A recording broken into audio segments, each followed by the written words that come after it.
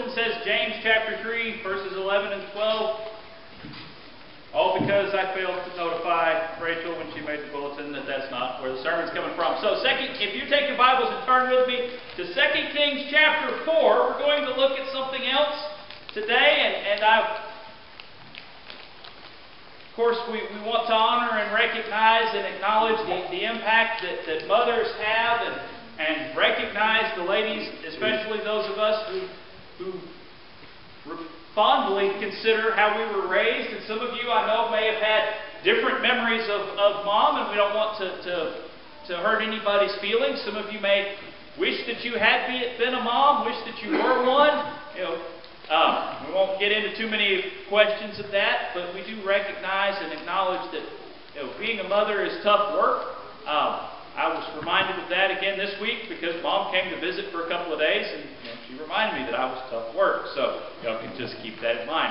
But we do appreciate, ladies, those of you that have an impact and that help hold up and guide and strengthen those of you that are mothers in the flesh, and those that are mothers also in the spirit and the faith. For those around us, we do thank you for that, and we do appreciate that. And now that I've done with that, I hope you found 2 Kings chapter 4. And if you would stand with me in honor of reading God's Word, we're going to look at a little story here that we remember from kid church, but may not have thought about lately. 2 Kings chapter 4, beginning with verse 1. Now a certain woman of the wives of the sons of the prophets cried out to Elisha, "Your servant, my husband, is dead. And you know that your servant feared the Lord, and the creditor has come to take my 2 children to be his slaves." Elisha said to her, "What shall I do for you? Tell me, what do you have in the house?" And she said, "Your maidservant has nothing in the house except a jar of oil." Then he said, "Go borrow vessels at large for yourself from all your neighbors, even empty vessels. Do not get a few. And you shall go in and shut the door behind you and your sons, and pour out into all these vessels, and you shall set aside what is full." So she went from him and shut the door behind her and her sons, and they were bringing the vessels to her, and she poured. When the vessels were full, she said to her son, "Bring me another vessel." And he said to her, "There is not one vessel more." And the oil stopped. Then she came and told the man of God, and he said, "Go sell the oil and pay your debt, and you and your sons can live on the rest." Let's pray together. Father, we thank you for your word. We pray, Lord God, that you will speak to our hearts through it today. It's in Jesus' name that we pray. Amen. You may be seated. Now, as we look at this, first let's deal with some facts of the passage. Some things that you need to know and that you need to understand. It says, a certain woman comes, and she is of the wives of the sons of the prophets. And if you don't know what the biblical phrase in the Old Testament, the sons of the prophets, mean, you'll think that, well, she married Elisha's son because he's a prophet, and this is the sons of the prophets. But really and truly, in the Old Testament times, there were the big prophets that we have the names for, people like Isaiah, Elijah, and Elisha. And then we have the sons of the prophets, and these are the lesser known, not quite as famous preachers. That's really who they were. They're the guys that went out and the sons of the prophets, they're the ones who went out on behalf of the prophets, for example, and preached and taught and spread God's word. For example, if Elisha had a message to send to a little small town in Israel, but he didn't have time to go, he would send one of the sons of the prophets. And that's who these guys are. They show up from time to time, especially in the life of Elijah and Elisha. They are the sons of the prophets. And they show up. That's what they do. That's who they are. So this is not the biological descendants of the prophets. These are the spiritual descendants of the prophets. And the first principle that I want you to take from this passage and from this today is that not all parenting is physical. Not all parenting is physical. Sometimes the parenting that you do is spiritual, and it has to do with those that you teach and those that you encourage and those that you strengthen. Elisha was not the father of all the sons of the prophets, but they treated him as if he was. They become known as the sons of the prophets. Not all the parenting that you do is physical. In fact, someone can be, we have no evidence, for example, that Elisha had any offspring at all. You can be a father figure, you can be a mother figure without ever having a child of your own. It's a matter of what do you choose to do with your time and with your effort.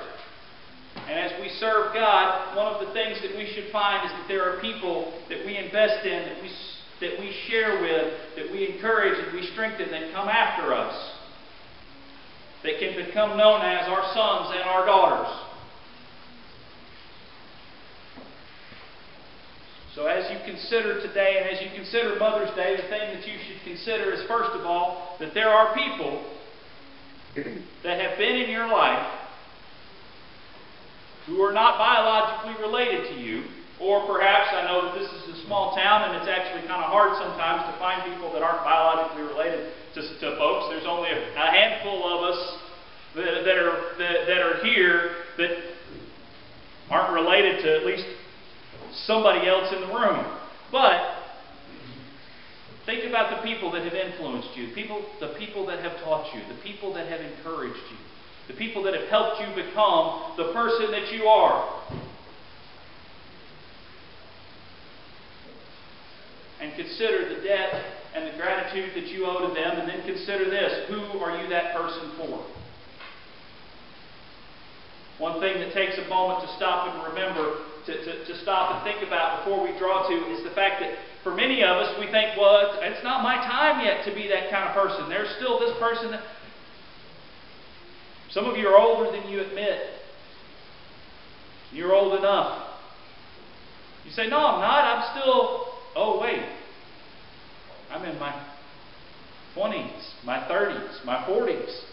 It's time for you to realize that you have an influence on other people. It's time for you to realize, even though you're a teenager, that there's 4 and 5 and 6-year-olds that are staring at you going, ooh, I'm going to be like her. Oh, I'm going to be like him. Because full-size grown-ups are still kind of scary. And no, you don't have a child yet, but you have people that are following after you, who are striving to be just like you. How are you using that influence? But she comes and she has a crisis. Her first crisis is this: she no longer has a husband. She has become a widow. She is now a single mother.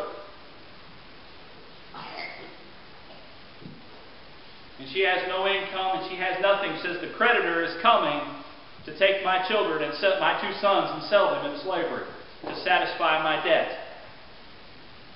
The unspoken reality of this is that after her 2 sons are taken and sold to satisfy her debt, she'll still have nothing.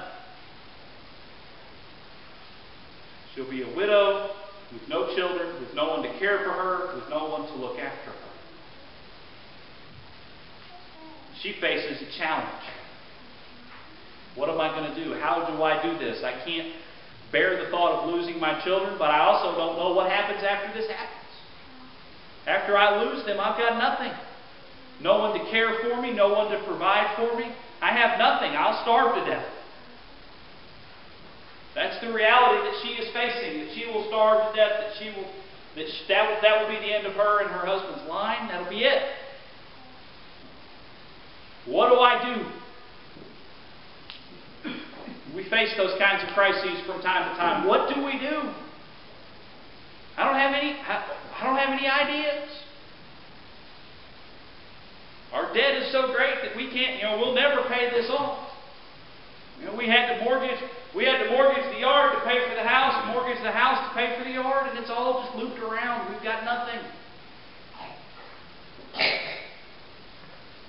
We don't quite see where the next pile of groceries that will fill the cabinet are coming from. We don't have this and we don't have that.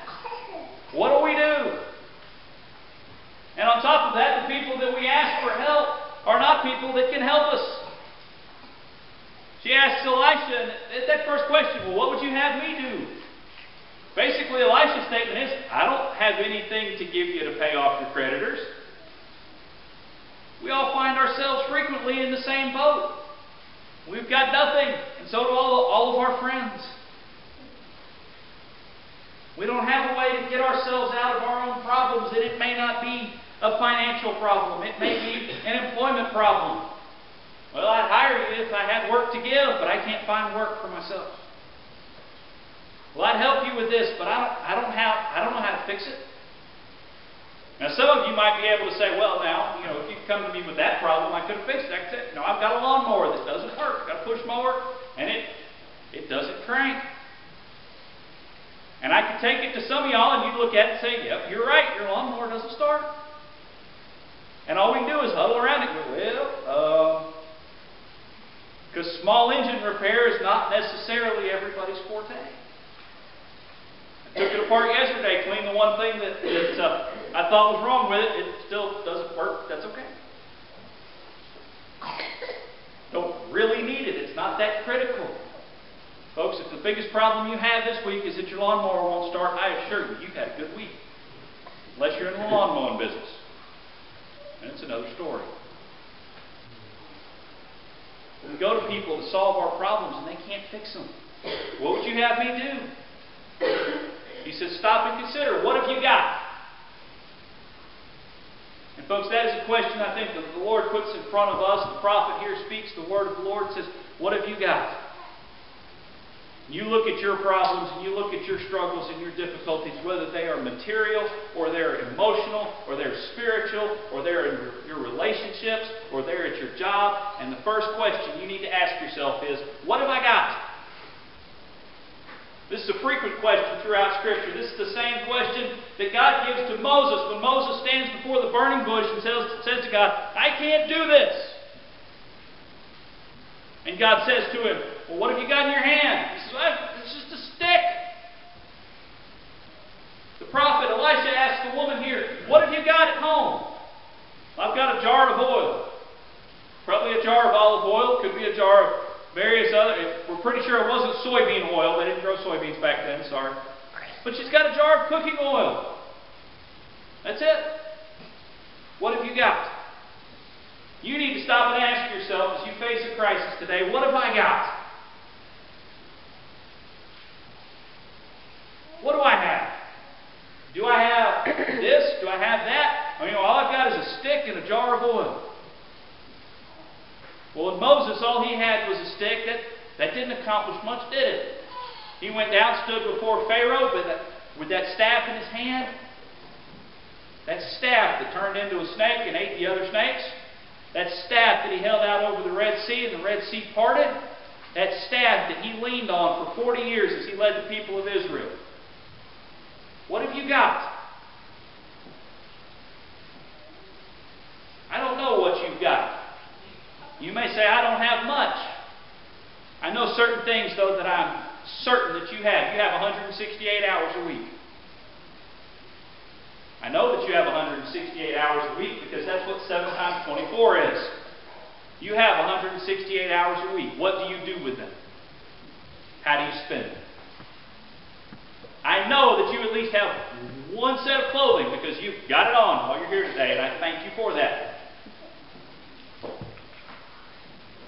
I know that you have the ability to get yourself from one place to the other because not a one of y'all lives in this building. And you may have gotten here by walking, you may have gotten here by driving, somebody may have had to pick you up. But you've got some abilities. Some of you have got more education than others. Some of you have specialized education. Some of you have got this, you've got that. What have you got? You say, well, I don't have much. All I have is that I like to do this or I can do that. So start there. What do you have? Consider what you've got available to you. Well, I only have this and this. So use it. Pray and ask God, take some of that 168 hours and carve yourself off 30 minutes a day to put that time into praying that God would show you how to use everything else that you've got. Take that 168 hours, take 3.5 of them, and say, Lord, how do I use the other 164.5 hours that I have? What have you got? How can you use it? Now, that may require a little bit of sacrifice. We don't know what she intended to do with this oil. She may have been planning on going home and making pancakes. We don't know.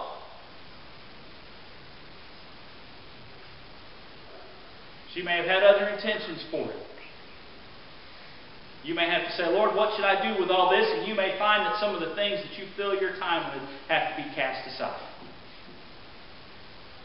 You may have to cast aside some things that are your favorite habits, that are your favorite ways to spend your time, because the Lord says, if you do this, this will be better. You may be spending your time and your energy and your effort on the things that destroy you instead of build you up. Your time and your energy and your effort may be going into things that cause strife within your marriage and within your home. And you need to put those aside. But I challenge you, take 3.5 hours out of the week and say, Lord, how do I spend the other 164.5? You say, 3.5 hours sounds like a lot. 30 minutes a day. I don't have 30 minutes a day. Are you sure you don't have 30 minutes a day? Stop and think about it. You may not have it at the beginning of the day. You may have to be at work at 5 in the morning and you can't get up 30 minutes earlier. I understand.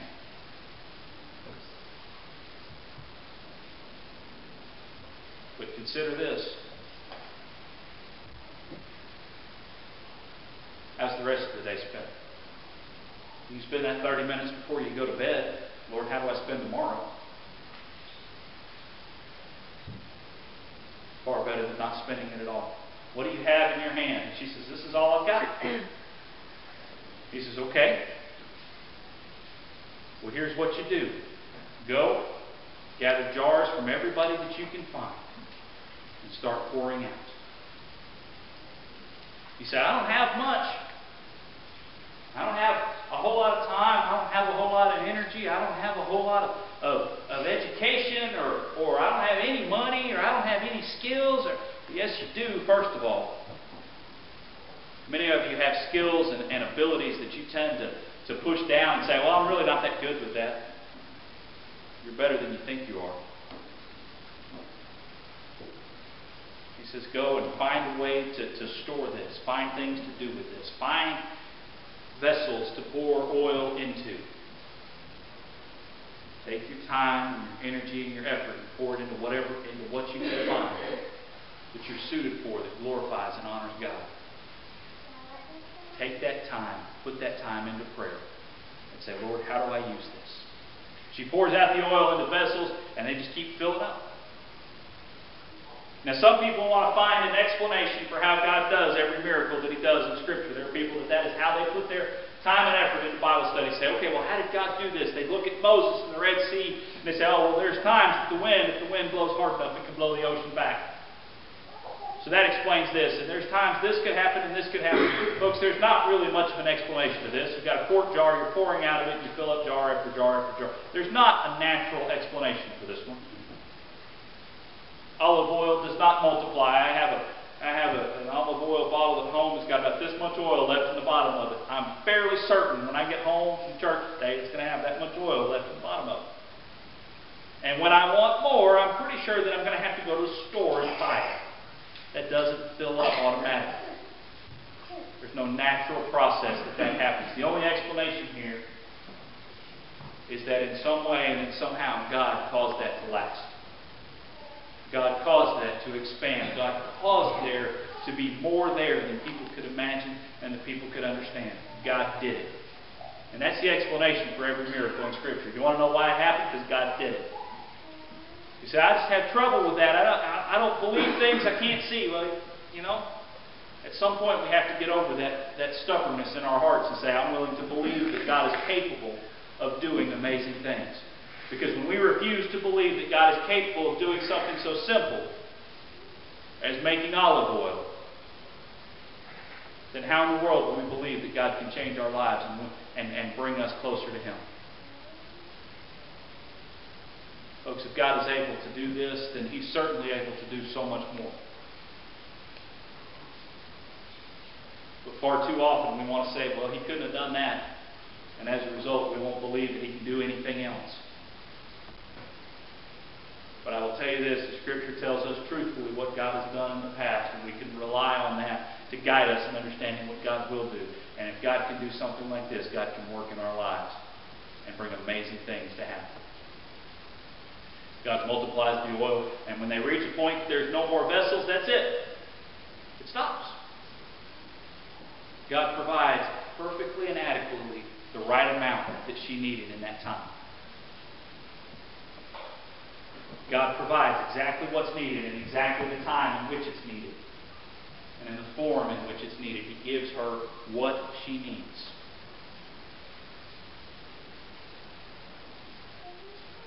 Sometimes we face those moments where we come up against those challenges and those difficulties and we say, you know, if that had lasted, if I'd have had one more day of this, I wouldn't have made it. If I'd have had one more, I'd have fallen apart. My strength was wearing out. Well, why do you think the Lord caused that trial to end at that point? He provided you the grace and the strength that you needed to get through that many days. He didn't provide you strength to get through a 3-week trial when He gave you when it was a 2-week trial. Because He's not going to waste that extra week. You're going to need it later. Because you can only handle so much. For all we know, the number of vessels and jars, they may have had the house completely stacked full. There wasn't any place else to put them. Weren't any neighbors left to borrow jars from. There's nothing left to be added. God provided the right amount in the right time and in the right way. And as you face a challenge and difficulty, the frustrations going forward, mothers, especially mothers of small children who say, I just can't, I don't know what I'm going to do. Fathers of small children, as you face the same thing, I don't know what I'm going to do. Realize God's going to provide just enough. Enough patience, enough frustration to build your patience. And enough grace to get through those days. God provides. He provides for her, but at that point she's not quite sure what to do. You know what? There's times that we have crises and we don't know what to do. And we're pretty good when we have a problem. We're good to come to the Lord and say, God, what do I do? I don't know how to handle this. The next thing she does is another part of what we need to learn to do as God's people, and that is this. She now has an overabundance.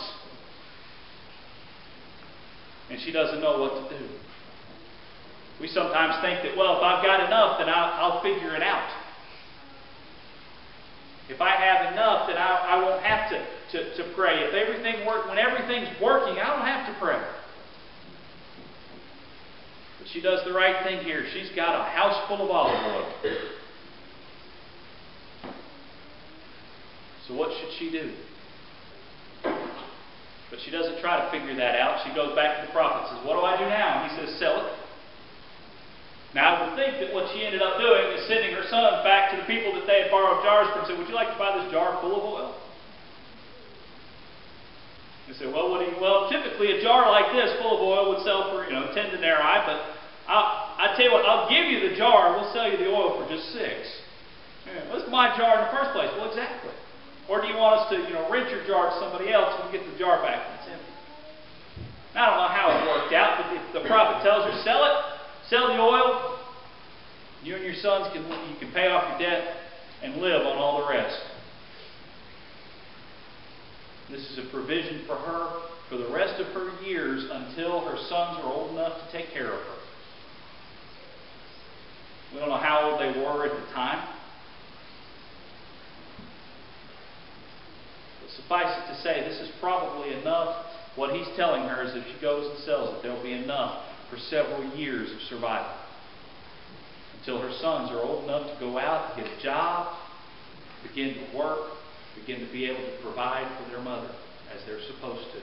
Because that's the way society worked then. It's not all that bad of a way for society to work now. It provided enough, which would have been much more than anyone would have expected. When we face challenges and difficulties, when we face trials and frustrations, we need to consider what have we got available to us? What has God given us? What has God provided us? How can we use that for His glory? When we face challenging days, we need to ask that question. How can we use this? Because when we get to the end of this story, one of the interesting things about it is we never know the woman's name. We don't know her son's names. We don't know anything about them, to be honest, other than this one moment. But we do remember what God did.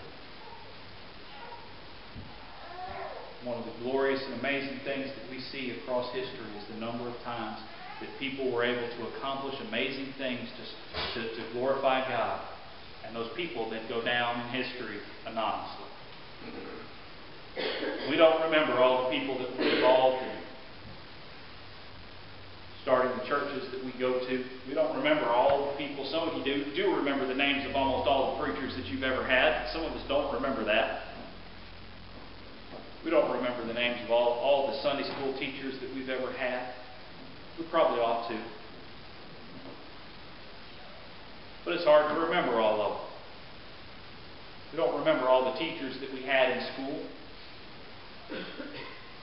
We don't remember all the godly influences and the friends and the friends' parents and everyone else that pointed us to Jesus along the way.